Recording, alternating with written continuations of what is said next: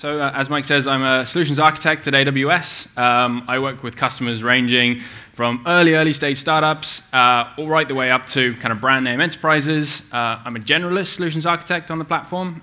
So I work with all 50 plus services. In practice, that sometimes makes me a proxy for the documentation, but it also means that I'm a great person for picking the right building blocks for whatever you're looking to build. Today I'm going to be talking about, in particular, two of those building blocks. Lambda and Kinesis. While people are filing in at the back, and just so that I can make your time as useful as possible for you, can I get kind of, by a show of hands, firstly, who is running something on AWS at the moment? Okay, amazing. And of that crowd, who is currently using Lambda or Kinesis? Okay, cool. Well, that means I can brush over some of the what is Lambda and what is Kinesis slides. For everyone else in the room, I will still go through those, but we'll save a bit more time then for the demo. So getting going then, what am I going to be talking about today? So first and foremost, why serverless? Why we're interested in it? Hopefully today you've had a few answers to that, and hopefully they've all been coherent. But we'll take a quick look at why AWS is interested in serverless and what our approach is to it. And then how can we use AWS serverless technologies to build real-time data processing applications? So first and foremost, why are we interested in serverless? Well, really, when AWS started way back in 2006, we had core service offerings like EC2 and S3 for doing your compute and your storage needs. And since then, we've moved progressively up this stack with managed services. So if you consider EC2, you're essentially letting us take care of the heavy lifting associated with moving servers around and installing physical kit. If you use a service like RDS, our relational database service, we're also taking care of the operating system and the major dependency, the database engine on top of that. And so depending on which services you pick up, you move kind of higher up this management stack. And essentially, you're letting us take care of more of the undifferentiated heavy lifting. Most companies don't distinguish themselves on running databases very well, but almost all companies use a database somewhere. And so by letting us do the bit that isn't adding value or direct value to your customers, you can concentrate on the bit that does differentiate you. Ultimately, that's your code, right? Usually sitting between major dependencies and your code is some kind of framework, some sort of bit of scaffolding that you use to get your code in a place that's useful for end users. And what Lambda gives you is just the very top. You tell us what function you want to run, what event triggers that function, whether that's an API endpoint or an object being uploaded to S3, and all you've added is just the code, the bit that distinguishes your use case from all others, and that gives direct value back to your end users. And so really, that's the core tenet of serverless. We want to enable you guys to spend the majority of your time giving value back to your end users. And so we have a couple of tenets. This is our serverless compute manifesto, and really sets down what we think of serverless. So we want functions to be the unit of deployment, not machines or containers. We want permanent storage to be elsewhere. So Lambda functions are stateless, and we can talk a little bit about what you do with the state and what services we have to help with that. We want to be able to scale with each request. So rather than having to add virtual machines and wait for them to spin up, we want Lambda functions to be immediately available and to scale with the number of people asking for those functions. We don't want to pay for idle, so the lowest kind of unit of compute in Lambda is 100 milliseconds. That's, yeah, pretty fine-grained for most use cases. And so we aren't paying for idle. We aren't paying for servers to sit around polling queues or waiting to execute cron jobs. We just execute the function when we need to execute it. And we want it to be implicitly fault-tolerant, because services should run everywhere. So the idea here is that for each request, you get a new instance of a Lambda function, and so implicitly, there's no single point of failure. If an individual request fails because the requester has mangled it or the payload is kind of badly formed, that doesn't impact the rest of the system. Other Lambda functions executed with correct payloads will still be executed. We want you to be able to bring your own code. So as I said, the bit that's adding value to end users is just the code that you're writing to support their use case or their application. So by just bringing your own code, you're that much more productive. And finally, metrics and logging are a universal right. Commonly seen as an afterthought with traditional application stacks. In Lambda, logging and monitoring is baked in. And we'll see that a little bit later as we explore the management console. So moving on to the topic of the day then, real-time data processing. So there's a couple of approaches to this, and again, Lambda can help us with both. The one we're really interested in today is stream processing, and that's why we've chosen to go with Kinesis streams in particular. But there's two general workloads to this, depending on how real-time your application needs to be. In general, your analytics flow moves from generate to store to analyze to share. Usually share is live dashboards or reports at the other end that your users are exposed to. And you want to reduce the time from the event happening to actually getting insight or showing a user that something happened. So there's a couple of ways to do this. You may choose to persist your events immediately and then analyze and share in an asynchronous fashion. So that might be using MapReduce frameworks on EMR or asynchronous uploads from S3. So S3 event triggers a Lambda function that does kind of micro-batching or batch processing of those events. In the other sense, we want to be able to process those events as they happen and as they arrive in as close to real time as we can handle. And again, we'll see with Kinesis that you can get down to sort of hundreds of milliseconds from generation to consumption and delivery. So how are Lambda and Kinesis going to help us build this real-time processing flow? So as I mentioned right at the start, we're only taking 2 building blocks out of the 50 plus that we have to play with. We're going to be using Kinesis, where we will push event data to, very imaginative event data, I'll show you later, and then Lambda to consume those. And really what I'm trying to show you is how easy it is to start consuming real-time events on AWS with Kinesis and Lambda. Obviously, this isn't the entire story. If I had a longer workshop-style slot, we could go from start to finish all the way through to visualization, either using our Elasticsearch service, Kibana. But today, we're just going to concentrate on how easy is it to create a stream, push events to it, and consume those in Lambda. So as promised, we have our Lambda overview. Hopefully everybody's familiar with Lambda. It's been mentioned a couple of times today, at least, already. But for those who aren't familiar, Lambda is a function as a service. So you determine just the code you want to run in Python, Node, or Java, and a trigger for that function. That can be direct invocation using CLI or the APIs directly. That could be an AWS service. I've mentioned S3 a couple of times. So when you upload objects or change objects in S3, that can generate events that can trigger Lambda functions. Could be third-party triggers.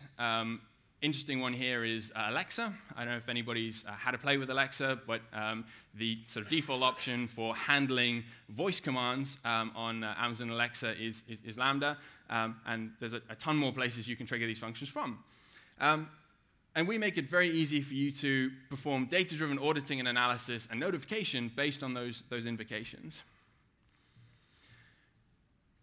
And the core benefits really are no infrastructure to manage. So right at the beginning, with our sort of triangle of work, we want somebody else to be managing the undifferentiated heavy lifting, meaning that we don't want to be managing virtual machines or containers. And really, that's what Lambda is delivering. It gives us high performance at any scale. There are some default limits applied to Lambda functions, but all of those are raisable. It's essentially just a catch to ensure customers who are building things like cascading Lambda functions don't get exponential errors. It's really just a safety net. In practice, there are no practical limits, and we want it to be bring your own code. Cool. So moving quickly on then to Kinesis. Given that a fair few people in the room are using Kinesis, maybe this is just an opportunity to update you on the Kinesis suite. So the original Kinesis product is Kinesis Streams, where you create a stream, you monitor the performance of your stream, you scale it using shards. Kinesis streams provides you an endpoint to push events to, and then a mechanism for multiple consumers to read those events as they arrive and do things with them, persist them to S3 or update dashboards or send SNS notifications. Recently, we announced Kinesis Firehose. So for those of you who aren't familiar with Firehose, it's the optimized common case. We had a ton of customers asking us that they just wanted a large endpoint to be pushing events to and a single destination for those events to go to. So we want to collect clickstream data or machine data and dump it directly into S3 or into Redshift for BI and analytics. We don't want to have to bother with writing our own consumers and the customization that includes. So Firehose allows you to easily consume large volumes of data with minimal effort. AWS is responsible for scaling the stream and delivering the messages. You get to determine how you would like to batch, so whether you're batching on time or by size in megabytes, and that's really all that you're determining. And then finally, Kinesis Analytics. So again, relatively recent. Kinesis Analytics allows you to write SQL queries that are executed for all periods of time on the stream. So that's as new events arrive, the SQL query is evaluated and pushed onto a new stream. So Kinesis Analytics is stream in, stream out. And the use case there really is for carving up your Kinesis streams. So imagine a use case where you're consuming IoT event data. Some of those events might be benign, just updates or status updates. Some of them might be failures or maintenance tasks. Using Kinesis Analytics, you would be able to select those specific events and funnel them off to a particular stream to be processed. When you start combining Kinesis streams, Kinesis Analytics, and Firehose, you can see that some events you may just want to persist for posterity. So that might be kind of information level events. You would want to select all of those and just put them into an S3 bucket. Error states, you would probably want to have something like Lambda consuming from to actually respond to. And so Kinesis Analytics provides you a great platform for sort of selecting events. It also allows you to do other SQL actions like aggregations and summing. So very, very worth looking into, particularly if you're already using Kinesis and hadn't come across Firehose and Analytics. Again, the benefits of Kinesis. So AWS is responsible for the availability and the durability of your streams. It's incredibly scalable. The scaling action for streams in particular is number of shards. And again, there's no practical limit to the number of shards. And it's entirely managed by us. Cool. So how do we combine these two together to get something useful? The idea here is that you map a Kinesis stream to one or more Lambda functions. We talk a little bit about why you might have many in a second, but the idea is that for each shard in your Kinesis stream, you have one or more Lambda functions associated. For events arriving on the stream, Lambda is invoked to deal with those events. And again, we can talk a little bit about whether that's one message or in reality it's actually micro batches and the considerations therein. But essentially it means that you no longer have virtual machines with the Kinesis client library sitting around waiting for events to happen. You only have invocations when events arrive. What does a particular invocation look like, or what record is your Lambda function receiving? So for people who have built Lambda functions, hopefully this makes a little bit of sense. When your Lambda function is invoked, you receive a collection of records as they arrived on the stream. So you aren't getting a single Lambda function per record. You're getting batches, and again, we can determine the batch size. So when we go through and run the demo, that is configurable. And so you receive a list of records that you can then process in your Lambda function and do with what you would. This happens synchronously. So we'll go through in a little while how we are doing this under the hood. You'll get a bit of a sneak peek into how Lambda is built. But ultimately, Lambda is invoked as a synchronous request-response type, honoring the at least once semantics. And each shard blocks in order synchronous invocation. So what that's saying is for each shard, you get an invocation of Lambda that waits for completion before the next one starts. And that's how you can do in-order processing with Lambda and Kinesis.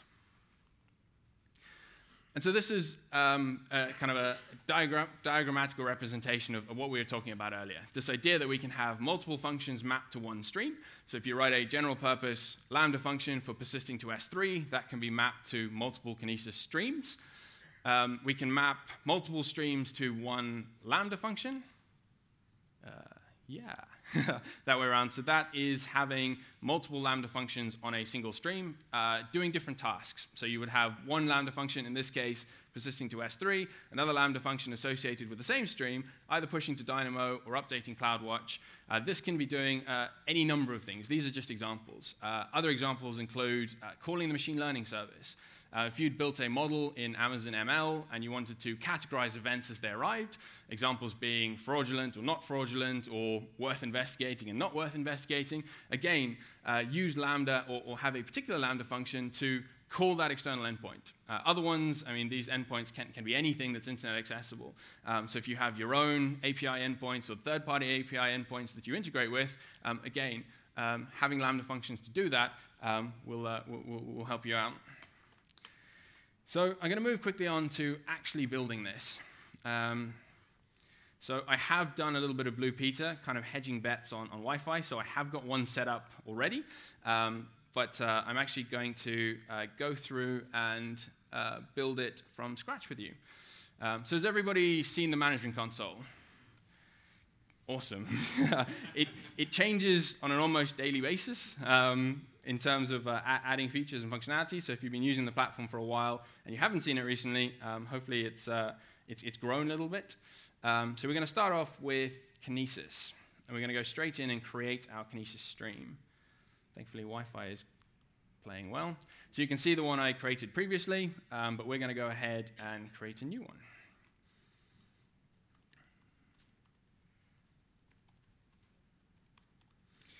Give it a name, give it a pair of shards, and go ahead and create it. And let's see, I'll give it a couple of moments.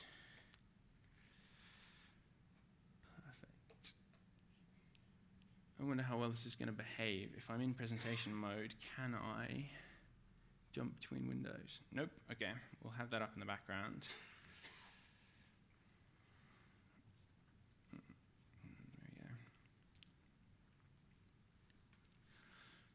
Cool.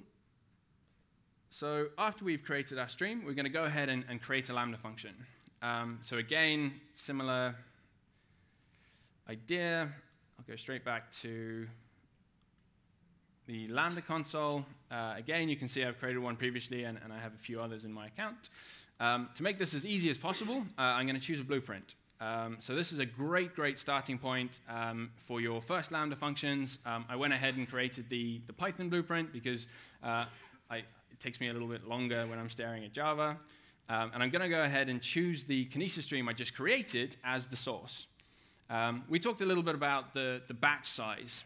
So we aren't receiving individual events into Lambda. We are getting a list of record sets. And this is where we determine our batch size.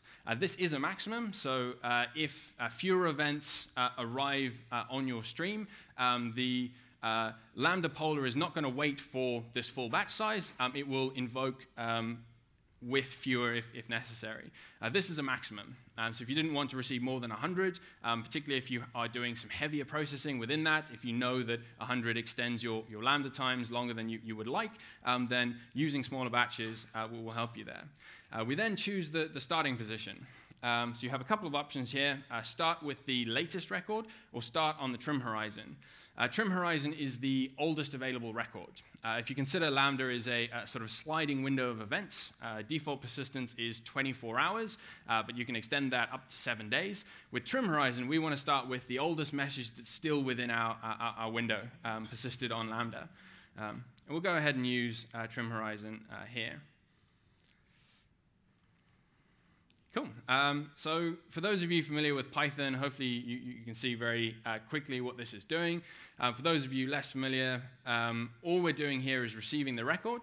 Kinesis data is base64 encoded, so we go ahead and decode that and then immediately print.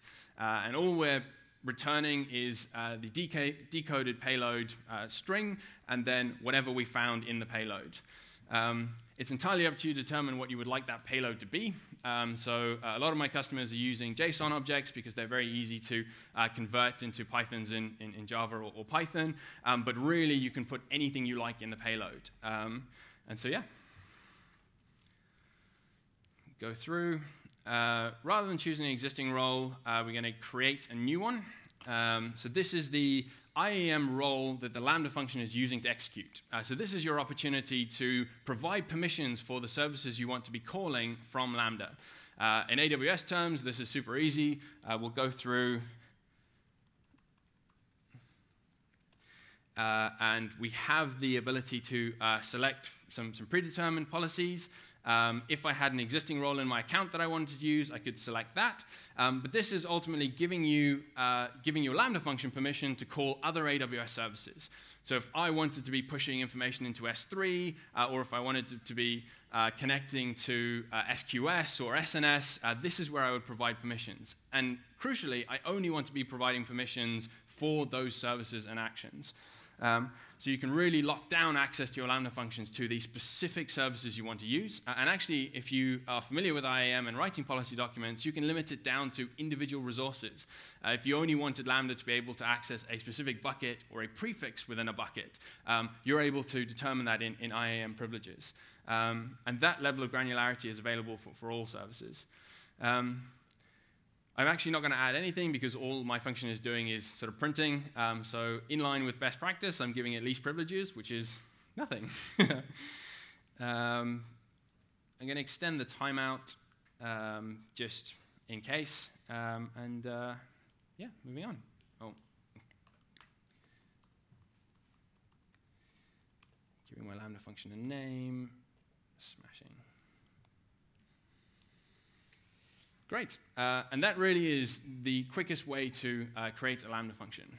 Where you saw in the code, I can change that print function into anything I'd like to do. With Lambda, and particularly with Python in particular, Boto and the AWS CLI are both included in the container. So again, for me to be accessing external services, I could really write a couple of lines of Boto in there to forward the message on to SQS or SNS or any other logic that I'd be interested in adding.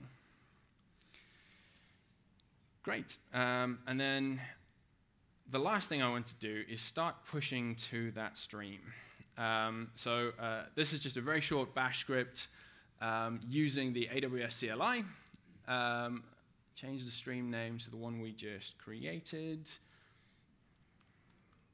and get it going. Well, before I get it going, so all we're specifying here is the data. So that's the payload of the event. So in this case, we're just pushing tweet as a string. As I said, this could be a JSON object. It could be XML or standard log formats. It's entirely up to you to determine what your message looks like. And we're specifying a partition key. So choosing partition keys is an important consideration when you are dealing with Kinesis streams. The idea here is that messages with the same partition key will end up on the same stream. And this is how you can determine if you want your messages to be processed in order, that they arrive on the same stream to be consumed from.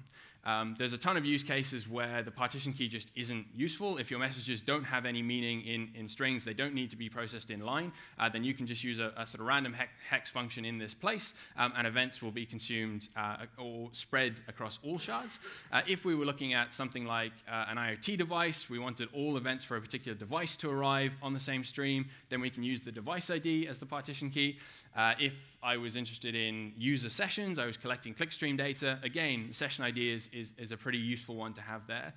Importantly, we want to have more partition keys than shards in our Kinesis stream. And the idea is that when we shard our stream, those partition keys can move around. This is handled for you when you're using Lambda by us. If you're using Kinesis streams directly with the Kinesis client library, again, the client library handles the sharding gracefully. So it knows at what point messages run out on the old stream or the old shard in the stream, and at which point to pick up the new ones. So if we get going. Great. I think I might actually create another tab, and I think Wi-Fi is going to be our constraint here. So I'll actually push 2 lots from 2 different places. So if I head back, what's actually happening here, and what we're getting returned from our request to push a new message onto the stream, is a shard ID. So remember, I created 2 shards. Because I'm using the same partition key for this particular while loop, they're all ending up on the same shard. So we'll let that run for a little while and head over to my individual functions, take a look at 3 minutes ago, smashing. And if I have a look at monitoring, so we can see immediately that my function has been called. In fact, it's been called 30 times since the last time I refreshed, 35 times, and we should see again, yeah, 45. So in real time, Lambda is receiving these events. We can head through to CloudWatch logs to see what Lambda is actually experiencing in the logs. So if we have a look at the log stream with the latest and expand it to show all of the text, the log entries we're seeing here is a specific request ID, and then all of the individual messages for that request ID. So you can see we're getting various batch sizes. I put 100 as my maximum, but the events were arriving in less than. What's actually happening here, and the reason why we're seeing such small batch sizes, is despite the fact that I'm running 2 versions of my AWS CLI while loop, the Wi-Fi in here isn't quick enough to fill the stream. So in real terms, if you had hundreds of thousands of customers all going into your shards, you might start approaching the 1 megabit per second input limit and the 2 megabit per second out the other end. In real terms, I have plenty of customers who are using a single shard because their events aren't that frequent. And as I said, if you do exceed that, you can always add shards to your stream to cope with that extra load. The last thing we might be interested to go and see is what is happening on our Kinesis stream. So again, if we head over recent services and have a look at streams. Oh no, not analytics. Okay. Kinesis, streams, and pick the live stream. Again, in a second, all of our events will come up here. So when I created my stream, I specified the default time in CloudWatch. So I'll get 5-minute slices of metrics. This can be extended. So if you're interested in seeing more granularity or more dimensions, again, you're able to add those on. Cool. So at this point, we have a Kinesis stream that is practically infinitely scalable. We have Lambda functions that are receiving those events and printing them out into the console that we can view directly in CloudWatch logs. That's taken all of about 5 minutes. So really, it demonstrates the speed at which you can develop using these tool sets, and really how quickly you can get up and running, consuming real-time data today. Cool. So this just sort of continues through what we did. So just to recap, we chose our batch size. It's not equivalent to how many events or records Lambda will poll. We are polling every 250 milliseconds, and we'll give you whatever we found in that time period. We determined the start position. So rather than processing the newest message, we decided to process the oldest available. So we chose our trim horizon. And as I promised, what we are doing underneath the hood is polling Kinesis every 250 milliseconds to find new events on your behalf, and then synchronously triggering 1 or more Lambda functions associated with that stream. And so we are using a flavor of the Kinesis client library to do this. And this is, again, the undifferentiated heavy lifting we are doing on your behalf to make it as easy as possible to just write the function you need to run when you're using Kinesis. As I mentioned, Lambda is blocking for each individual shard. So we're waiting for the previous Lambda execution to finish before we trigger a new one. That's so that you can process messages in order. And And increasing the number of shards with even distribution allows increased concurrency. So back to our example, if we had an Internet of Things with lots of things generating lots of events, using the thing ID as the partition and then sharding allows us to have new instances of our Lambda functions consuming from those shards and allows us to scale horizontally. And then using the batch size may impact how long the Lambda function takes. And so it's up to you guys to determine what is your maximum batch size? What is the most number of records you'd like to receive? If you're doing relatively long procedures on each record, then you might choose to retrieve fewer at a time. Otherwise, 100 is a very good starting point. Great.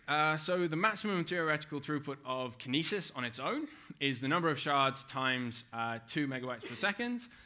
The effective theoretical throughput when we're using Lambda is the number of shards times by the batch size divided by the function's duration. So this is super important as it is different from the normal Kinesis streams use case. So it's worth taking a note of. I see a few people are taking photos. Yep. Just determining that function length, and again, we saw in the CloudWatch console how long our Lambda functions were taking to execute. Using that to tune your consumption of events will make a big difference to your overall application. Great. So a few other key aspects then, just to finish this up. We have retry execution failures until the record has expired. We retry with exponential backoff up to 60 seconds. Throttles and error will impact the duration of your Lambda functions directly.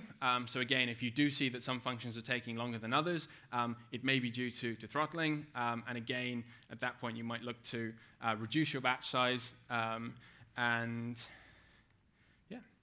we had a look through monitoring, and actually I think at this point we can go back to CloudWatch and take a look. So have a look at the events as they're coming through to Kinesis. There we go, and then if I refresh. Fantastic, so we've got a 5-minute slot where we can see Kinesis is receiving events. We kind of already knew this because we went through to the Lambda console and we're actually getting events through and they're printing out. But it's useful to see that Kinesis is also reporting, I'm seeing stuff. Cool. And then using the CloudWatch APIs, you're free to consume these metrics. There are plugins for various analytics platforms. So again, if you want to consume that information from CloudWatch and overlay information with other services, you're entirely free to do so. I find that using the default graphs in CloudWatch is actually a really good place to see very quickly how my Kinesis stream is performing. We looked at monitoring Lambda, so we saw the invocation count going up. We moved from 35 to 45 in a matter of seconds. This is, yeah, there we go. This is a great way to identify if your Lambda function is actually running, is actually doing what it's meant to be doing. And then CloudWatch logs allows us to see essentially the printout. So in Python terms, all I was doing was printing out to the console, and those were turning up in my logs. I think I'm approaching. Yeah, I was going to say, is that my 5-minute poll? Cool. So. Best practices here. Create enough shards for parallel processing. Really, shards are the way we scale our Kinesis streams. And if you are running multiple consumers, if you have a use case to have multiple Lambda functions matched to individual streams, then use Kinesis streams and think about the way you're partitioning. So choose your partition keys to distribute those records across multiple shards. Monitor and address your Lambda functions and errors. So again, use CloudWatch. If you do see error rates, if your Lambda functions are failing, go into CloudWatch logs to identify what's going wrong. As I said, the Lambda polar will do exponential backoff. So if we aren't able to execute a function successfully, we will try again. So if you are doing anything kind of fancy in terms of pulling configuration from Dynamo or from S3 in your Lambda function, and that sort of particular bit of code isn't working for you at that point in time, monitor for your failures and hopefully fix them. And lastly, look at the limitations per shard. So as I said, a lot of customers will start with a single shard because it gives you a significant amount of throughput. If you do notice that you are starting to approach your 1 megabyte per second input and 2 megabyte per second output, catch that in Kinesis, use CloudWatch alarms to alert, and start adding numbers of shards. There are a few open source frameworks for scaling Kinesis, so again, consuming those notifications and actually doing something about it in line. So take a look at those. If you aren't interested in multiple consumers, then consider using Firehose, push to S3, and use Lambda triggers off the back of that to consume the flat file data that Firehose is generating for you and do micro-batching in that sense. Cool. And then, yeah, log to CloudWatch logs, so pushing out to the console in Java terms or printing in Python terms, or push to SNS. If you want specific notifications to alert end users or to send emails or to send SMSs, then, yeah, use SMS directly from Lambda. Cool. So really what I'd like you guys to do next is go ahead and do what I just did. Create your streams if you haven't already. Play with Kinesis Analytics if you're using Kinesis Streams already. Have a look at the developer guides. Have a look at Lambda and Kinesis tutorial. And yeah, enjoy it.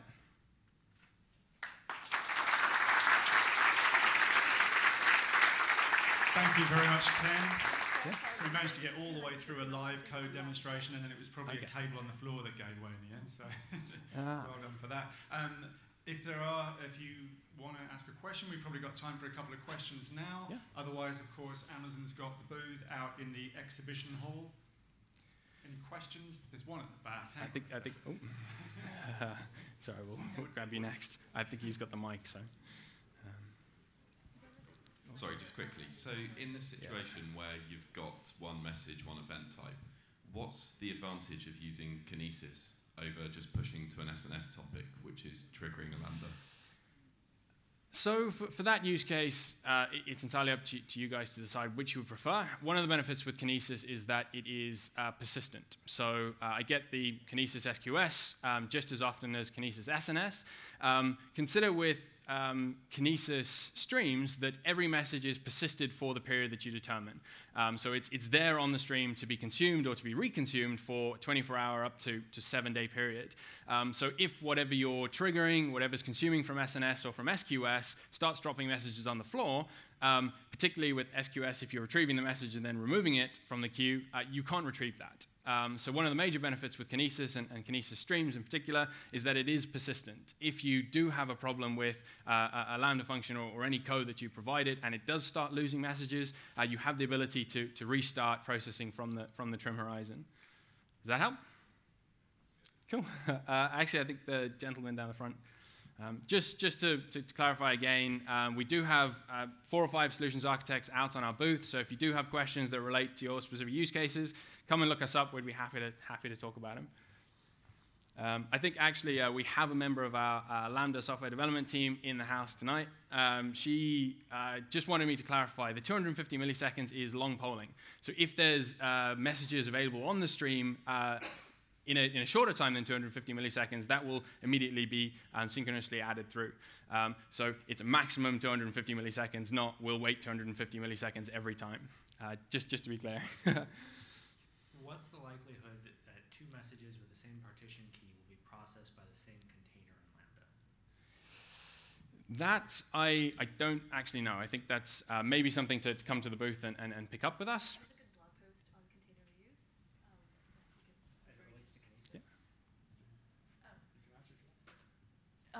So for Lambda processing in general, there's a good blog post on container reuse. Specific to Kinesis, there's not a difference, but maybe I didn't understand your question. Yeah, what was it? Okay. Fair enough. Okay. So, well, thank you very much. If you please show your appreciation for Ken. Thank you very much. And